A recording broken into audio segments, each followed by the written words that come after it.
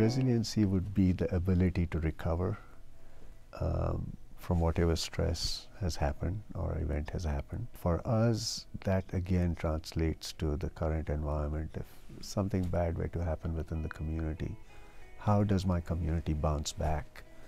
Within the Muslim community, we have a system where we are required to donate 2.5% of our savings every year.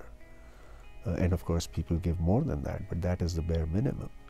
And that is set aside purely for societal needs. And those are the kind of programs I think that the faith communities need to focus on, to say this is how we will at least take care of a portion of our community around us, so that we can not eradicate but at least lessen the effects of poverty.